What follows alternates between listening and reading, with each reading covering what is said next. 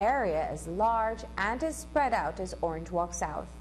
But Magana says she's very confident that she will be victorious over her opponent, Jose Adalberto May. From the time I came in from my convention, I have been working hardly.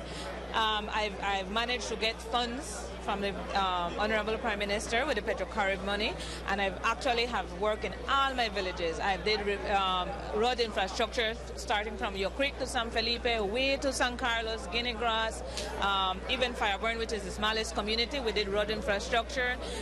We brought electrification to Guinea Grass. We fixed the water system in Guinea Grass. The same thing with San Felipe. We constructed just recently a new well.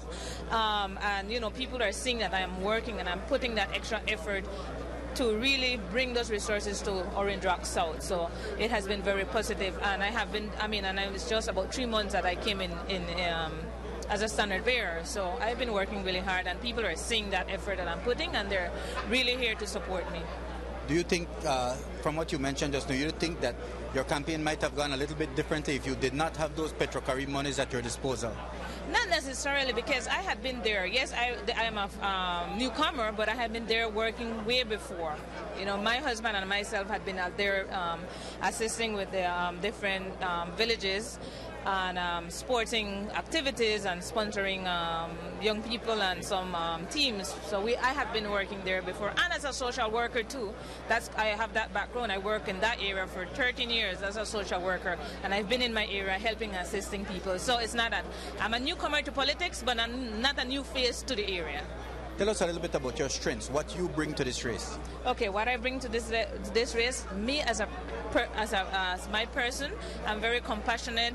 I know the needs of the people. I've been a social worker. I understand, I listen, and I'm here to lobby and advocate what I did in my social work profession. So I can bring all of those strengths, and as a leader, that's what I need. I need that connection to the people, and I have it. And for them to have that confidence in me that I can bring those changes to my constituency. I can lobby for those resources for the development of my constituency and to continue transforming my constituency.